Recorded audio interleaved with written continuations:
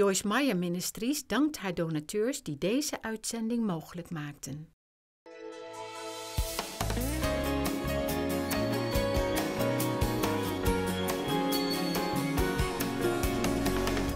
First Corinthians 9:19. For although I'm free in every way from anyone's control, wow. The Apostle Paul said, for although I am free in every way from anyone's control, hallelujah. For although I am free in every way from anyone's control, I have made myself a bondservant to everyone so that I might gain the more for Christ. You know what he's saying? I am free. Jesus has set me free, and I do not have to be controlled by anybody. But because I understand that freedom, I am free now to make myself a servant because I'm willing to do whatever is going to work out the best in order for these people to be led to Christ. That's a wonderful scripture. 1 Corinthians 6:12. Everything is permissible, allowable, and lawful for me. See, Paul knew he was free from the law. But not all things are helpful and good for me to do, expedient and profitable when considered with other things. Everything is lawful for me, but I will not become the slave of anything or be brought under its power. Wow. Paul was making an announcement. And if you have addictions in your life, even if you have some kind of substance addiction or an eating disorder, you should get up every day and declare loudly, sin is not my master, and I will not be brought under the power of anything.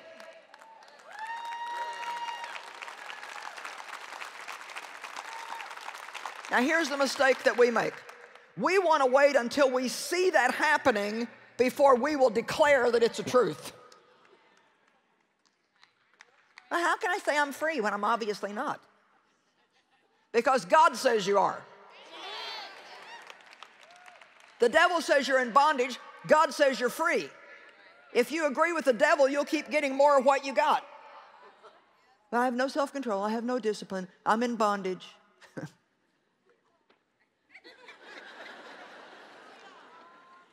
I'm just in such bondage. Oh, I'm in bondage. I'll never get over my past. I'm in such bondage. I'm addicted, I'm addicted, I'm addicted, I'm addicted. You know what? When I used to smoke cigarettes and I really wanted to quit, I would drive down the highway smoking my cigarette saying, I can't stand to smoke, don't like to smoke, don't want to smoke. I quit smoking.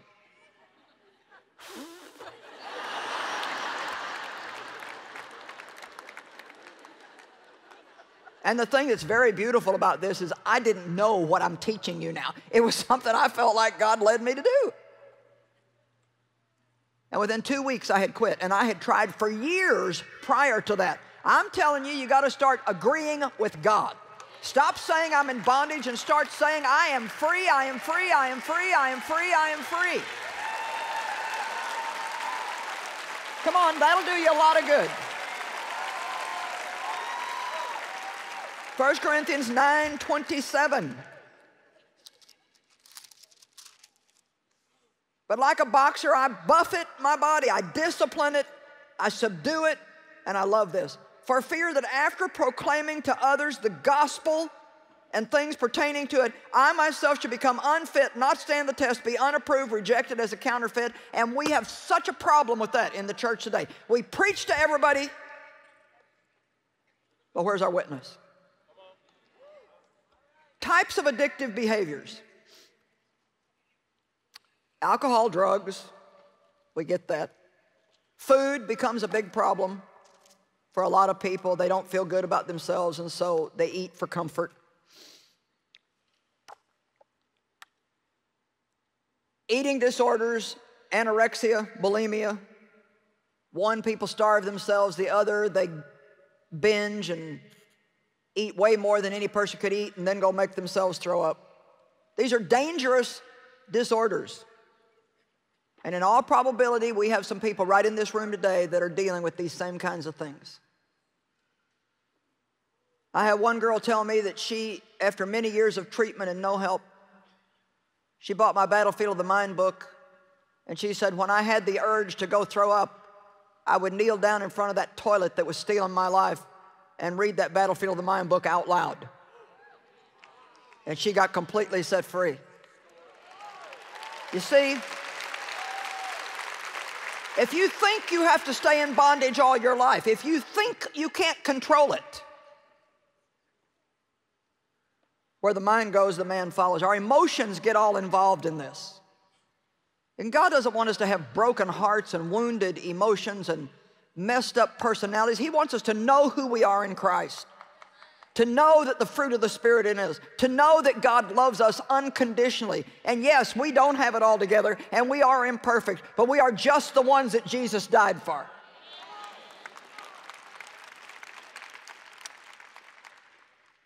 They say that in some private affluent schools,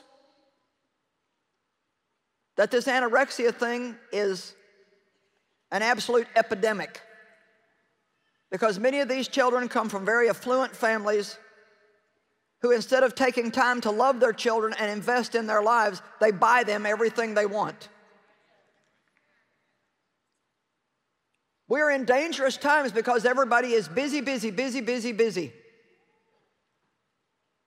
I remember when life wasn't like it is now. I've been around a while. I remember when we had a phone in our home that 4 other families used. It was a party line, a 4-way party line. And when you picked the phone up, if somebody was on it, you just had to wait till they got off. My gosh, now, if we're in an area for 2 minutes where we can't get a cell phone signal, you would think the world was coming to an end. This stupid highway, every time I go through this area, I cannot make my phone calls. I remember when if you were out in the car and you wanted to make a phone call, you had to pull over to the side of the road and find a payphone. People used to give their children time, now they give them money. Electronics. Just a word of caution. Your kids want you more than they want what you can buy for them.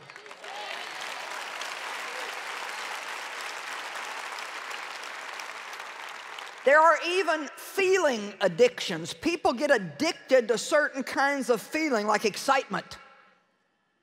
They can't deal with ordinary, plain, everyday life, Monday through Friday. Religious righteousness. There are people who are so wounded inside and they feel so worthless. And man, when they get a little bit of religion, now following all the rules and regulations is how they find their worth and value, and they become the most obnoxious people on the planet.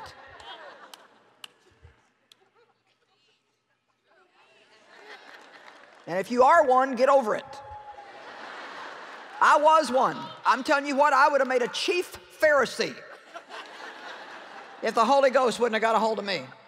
Because I was so proud of all the things that I did right and so looked down on people who didn't do what I did. I fasted, I prayed.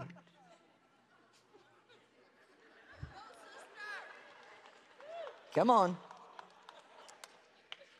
There's so many things that people can get addicted to. Some people punish themselves for the way they feel about themselves by feeling guilty all the time. That was me. I didn't feel right if I didn't feel wrong. My guilt was my self-punishment.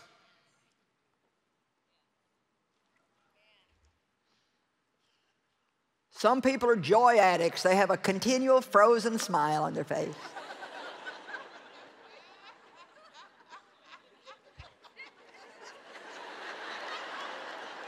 They never have a bad day. They never have a problem. They're just happy in Jesus.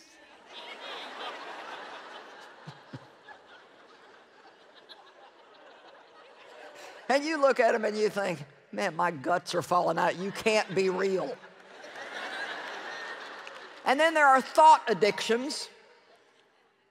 Worrying all the time. How many of you just worry, worry, worry, worry, worry? You are wasting your time. But people say, well, you got to worry about your kids. You're not a good parent if you don't worry about your kids. Now, where can you find that in the Bible? detailing, excessive planning.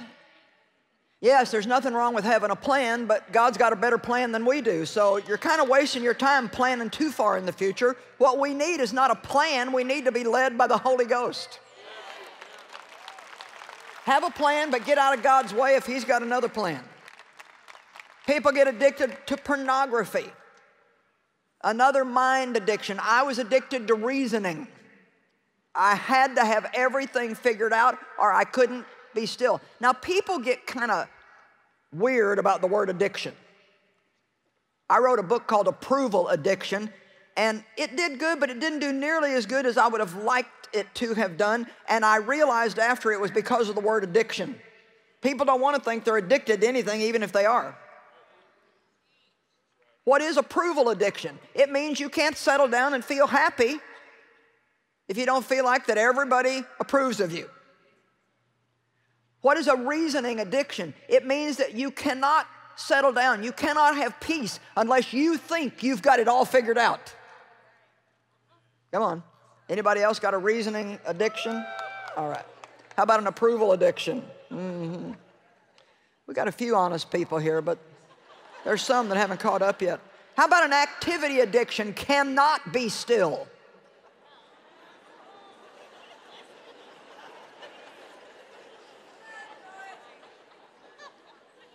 I happen to understand that one. I have to be very careful too. I like to keep it moving.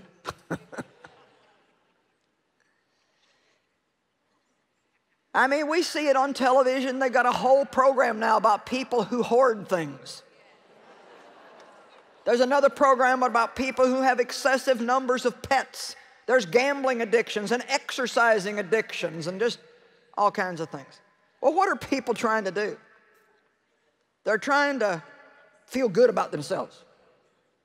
They're trying to find something to latch on to say, I have worth and value now because I own all this stuff.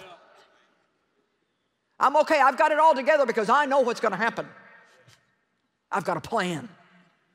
I'm excited. I'm happy. Look how happy I am. Praise the Lord, I'm happy. I get suspicious of people like that.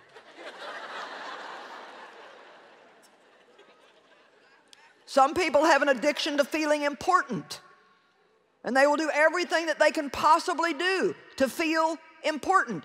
I get concerned when we hire a new employee and the first thing they want to know is what's their title going to be. Sometimes I think, uh-oh, gonna have to work through this. So you can keep dancing around this thing, whatever it is, bad temper, hard to get along with, self-pity, depression, excessive mental activity, not being able to rest, being a workaholic, whatever it is. One woman went to our pastor. She said, Pastor, I'm getting married next week for the 7th time. I want you to pray that this man is going to treat me right.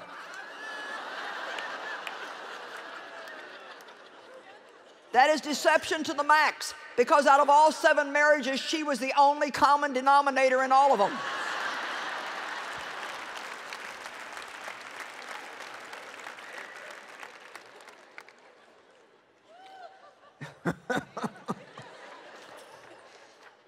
Now, God loves you. And He loves you not because you're lovable, because in fact, we are not.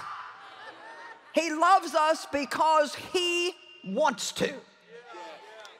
The Bible says in Ephesians 2, to satisfy His own self,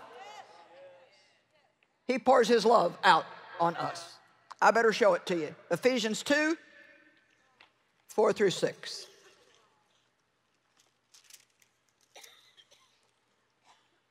But God, so rich is He in His mercy, because of, in order to satisfy the great and wonderful and intense love with which He loved us. Even when we were dead, slain by our own shortcomings and trespasses, He made us alive together in fellowship and in union with Christ.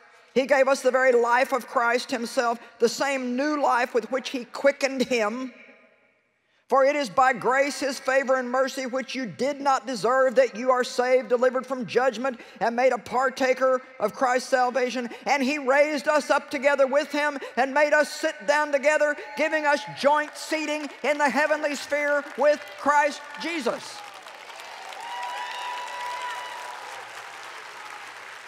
So now, let's look at what happens. And in this book, if you buy this book, you'll find these charts, the trickle-down theory of conditional love and the trickle-down theory of unconditional love. The trickle-down theory of conditional love. Well, Jesus loves me, but he loves me conditionally.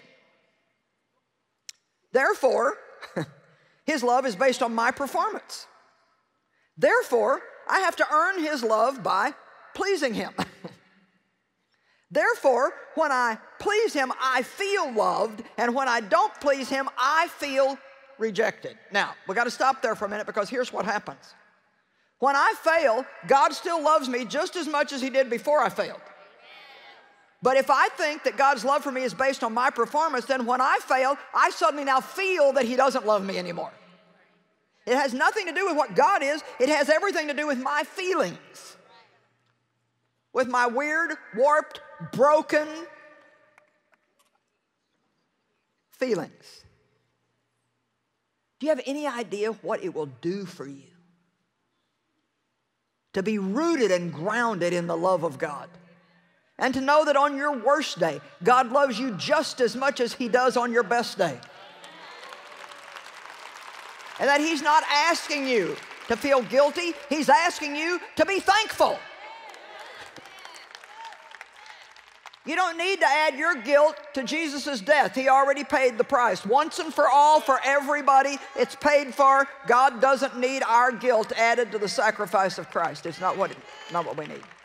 Well, surely it can't be right to just not feel guilty. God doesn't want us to feel guilty. He wants us to be repentant. And repentant means, sorry, God, I did that. I'm willing to turn away from it. It doesn't mean just keep doing it over and over and over and live your life in guilt. Therefore, if God, who is all-loving, does not always love, accept, and value me, how can I be expected to believe that I'm valuable and lovable? You see what happens when you know that God loves you. Now all of a sudden you start to think, well, hey,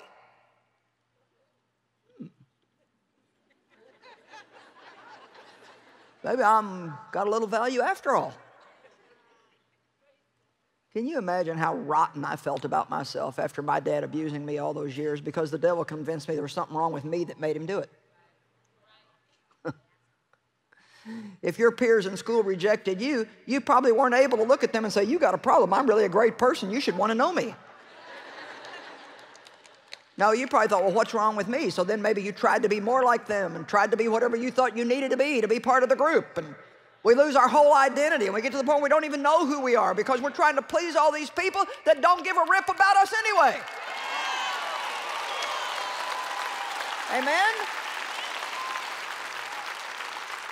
We live our lives to make they happy, and we don't even know who they are. I hate that statement. Well, you know, they say. Well, who are they? If you can't tell me who they are, don't tell me what they say.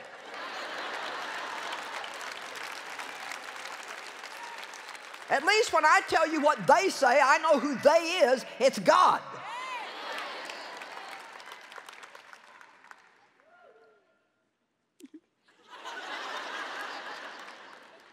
Therefore, I don't believe that I'm basically a lovable, valuable person. Therefore, I'm not able to trust other people who say they love me. I'm very suspicious that anybody who's even nice to me has an ulterior motive because, you see, way down deep inside, I don't believe that I'm lovable. I've already believed that you're not going to like me before we ever start trying to have a relationship. And so I act weird. And then I prove that I'm right after all, that you don't like me because now you disappear out of my life.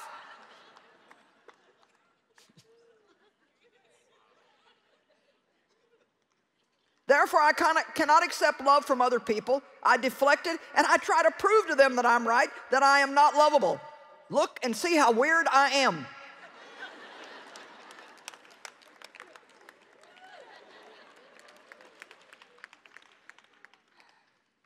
I believe that they will eventually reject me, and therefore they do. So therefore I use the world's standards, money, position, power, status, clothes, to prove to myself and others that I am valuable. I'm valuable. I'm a doctor. Whoever says, I'm valuable, I'm a janitor. But see, you're just as valuable as the doctor. The people who came and volunteered to let us have this meeting and keep order in here are just as important as I am. And you think, oh, no, they're not. Yes, they are. They're just as important to God. They might not be as important to you right now as I am in this moment, but they are just as important to God.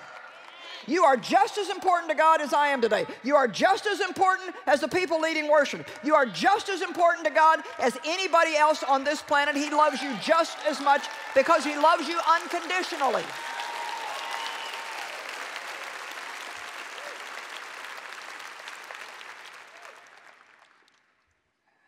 I need strokes and feedback from other people, and I love this part, to prove to myself and to others that I am lovable. You need to tell me that I'm okay.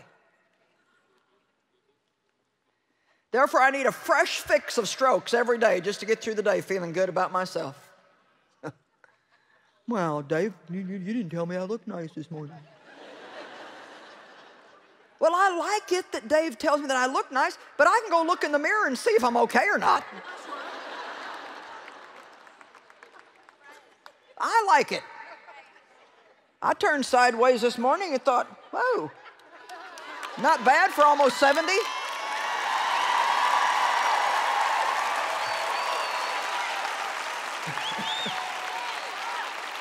And it's not that I don't need compliments from other people. I love them, but I don't have to have them to make it through the day. And you know what happens when you don't have to have them? You get more of them. Are you here? If you don't have to have them, you get more of them.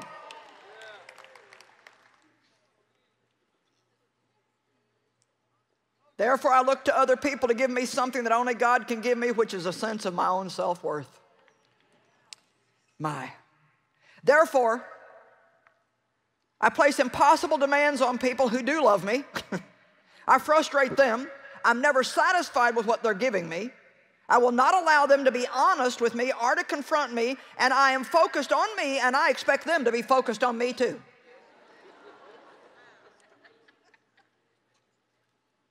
Just 2 more sections. Therefore, since I don't love who I am, I don't expect that others will love me either. Why would anyone want something to do with something that has no real value? Therefore, I try to earn their love by what I do. I don't give to people out of a desire to love them, but to be loved. Most of what I do is tied up in self. So the people that I profess to love don't feel loved, they feel manipulated. I'm really trying to avoid rejection rather than trying to build a loving, lasting relationship. Now, if I had time, which I don't, I could go through the other one, the trickle-down theory of unconditional love, and it's just the absolute opposite. You can get it in the Beauty for Ashes book. I'll do a few sentences.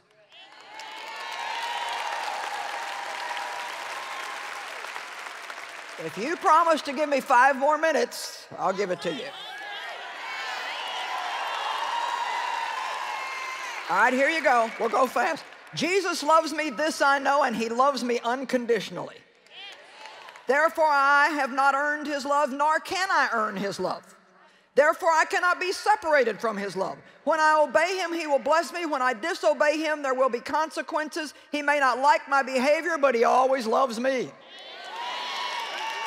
Therefore, since I have experienced God's love, I know that I am lovable. Therefore, since I know that God loves me, I'm able to believe that there are people who could love me too. Therefore, I'm able to trust people who love me. Therefore, I'm able to accept the love that people give me. Man, this makes you so confident.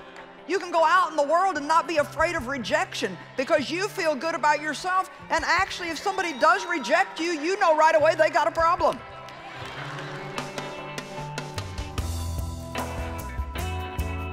Well, there's only one way to truly recover from addictive behavior, and that is to know who we are in Christ and to believe that we have worth and value because Jesus died for us.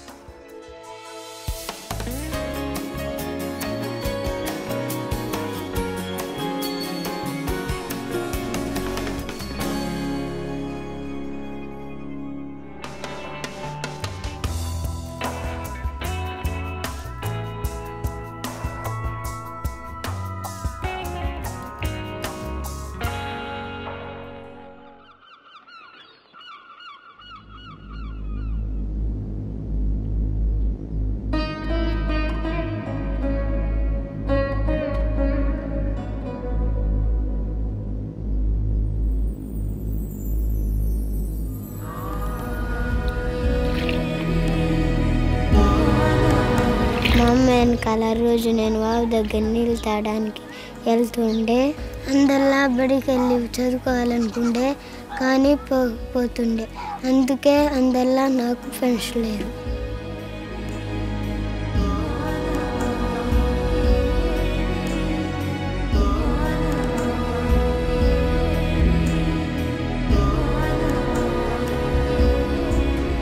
ఎప్పుడు చూసినా మా పిల్లలు బాగుండరండి.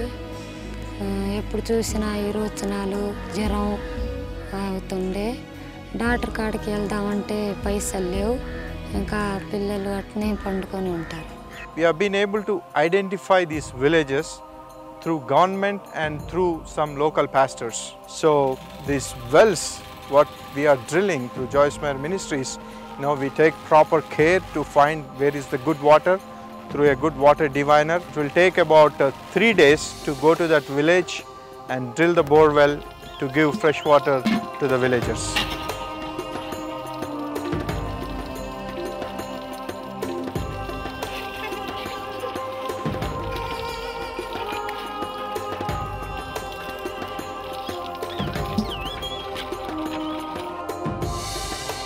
నా పిల్లలు కూడా బడికి పోతారు. నేను కూడా పొలం పనికి పోయి బాగా సంపాదిస్తాను.